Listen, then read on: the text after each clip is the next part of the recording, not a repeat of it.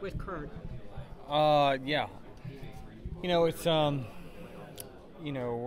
we're still gonna be trying to run for a championship with a 45, but obviously more disappointed for Kurt than anything for sure. Did the fact that Truex could be the beneficiary, did that play into the decision at all? Like the fact that it could help another Toyota team? It didn't play into our decision or anything like that. If anything, maybe it benefited Blaney more than sure. Truex. From Joe Gibbs' perspective, it certainly doesn't benefit him because he's got the 19 car still out. So the 19 car still needs to win to get any benefit for Joe. It still is a doctor's choice, though, right? I mean, it's the doctor will decide. If he's not clear, he's not clear, and if he's not ready, he's not ready. So nobody can force that. What about the philosophy that, with this, you allow another person in and some purists? Some people really like that idea, and some are like, ooh, should you really allow? Right. What about that conversation? Well, I mean, if the people want 16 drivers to battle for a championship, then you have to add somebody. If otherwise, there's 15. I mean, I don't know that it matters from our standpoint, but certainly I think NASCAR deems that they want to have a bracket with 16 drivers, and so you just put the next one that is earning the spot in. I mean, theoretically, he could have helped himself. I mean, if he came back even 4 or 5 races into the playoffs, he theoretically could have improved his own points position. I know there really isn't any bonus money involved in that, but did that play into any sort of decision, or was it if he can't make the first race, he shouldn't be in the playoffs? Well, I don't think that we're not holding out hope that Kurt can come back at some time, but I think that he deemed the chances probably of him coming, if he did come back later, the chances of him winning a championship would not be very high. So why not, give up that spot? And that's honestly a Kurt decision more than anyone else. Denny, there's a situation where maybe it's in Martin's best interest to help push Ryan to the win, because if Ryan wins, Martin gets it in points and he's safe. If Martin goes that route as opposed to maybe potentially helping you, can you see that? Or is that going to be the competitors going to have that frustration of not being helped by their teammates to win a race? I mean, look, you're still going for playoff points. There's a lot you're going after, too.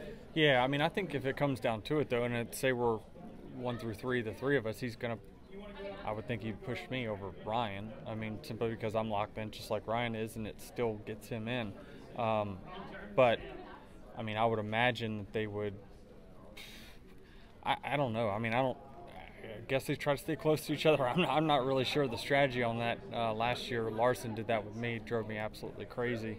I was trying to shake and add points, and he just kept following me everywhere. Normally, you'd want that on Super Speedway, but when you're trying to get points on somebody, when they follow you, it's not very easy. So, but yeah, I don't know what their individual strategies will be. I think Joe Gibbs Racing probably still wants Martin to go out there and try to win the race to get him in the playoffs that way. Is it easier with you being a team owner to understand where Kurt's coming from, especially since you've been in it just about as long as he has, and how difficult it is for him to sit out when he did have such a competitive year going? He did, and that team and him just kept getting better. So that's the tough part about it, is we had so much momentum going with that 45 car before that happened. So, I mean, that part of it's tough, but it's the only thing I can relate is to when I had to sit out races because my back injury in 2013. I mean, it sucked in, but for him, I mean, it's nothing physical as far as like something that hurts. It's just something that is not right in the brain. So, that's something that you got to have 100%. You can't fake that part of it. The results will show in your performance and anything else on the racetrack if your mind's not right. So I know he's frustrated, emotional about it, and we just want to support him in any way we can and give him the time off that he needs to get better. You've had a back injury, but you haven't had an issue with concussions, right? Have you had concussions? Have you had your bell rung? A couple times for sure. There was one time, especially Talladega. I think I went. I'm not sure the year, but that was a pretty good one. But yeah, it's just these cars hit hard. I mean, that's just part about it. It didn't matter what generation cars. These things, if you hit at the right angle, they can really get you. So Kurt just had an unfortunate set of circumstances this year where he just has a few back-to-backs and just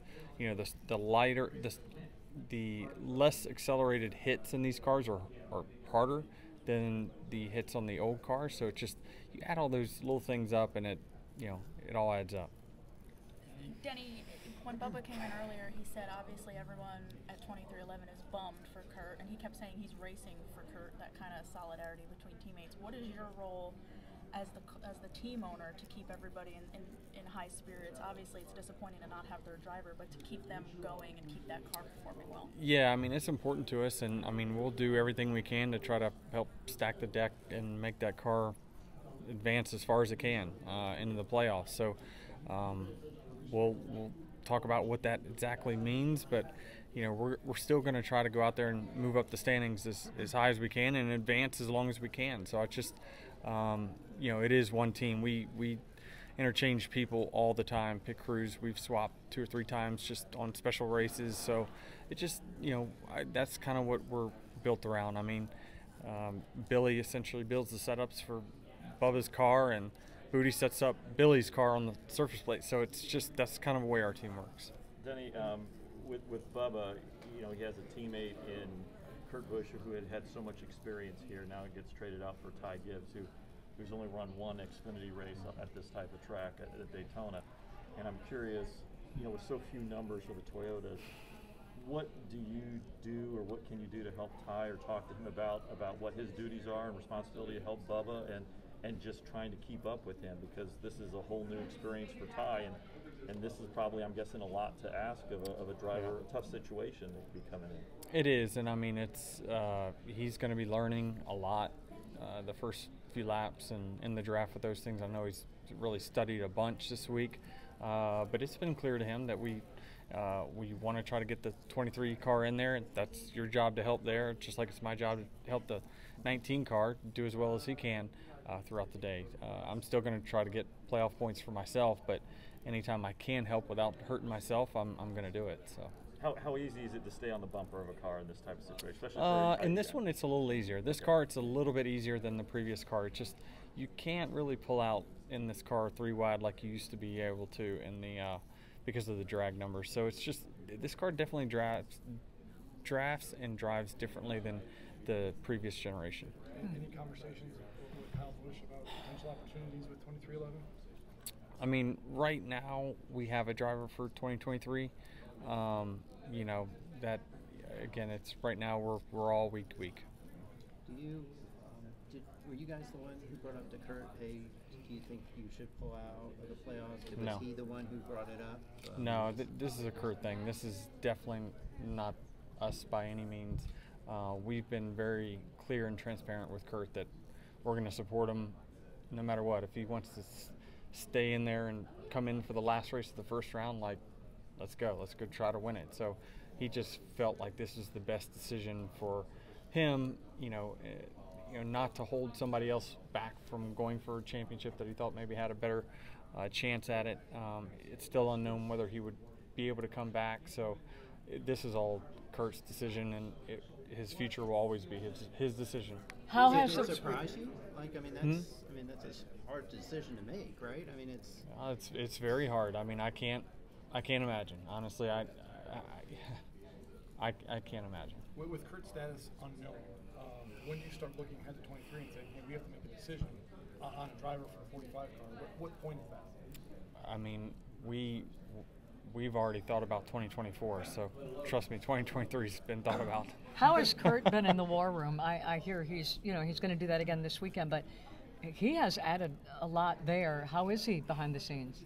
He's good. I mean, he's still helping Ty kind of through practices, qualifying the races. He's helping with our debriefs on Monday, giving observations of what he sees.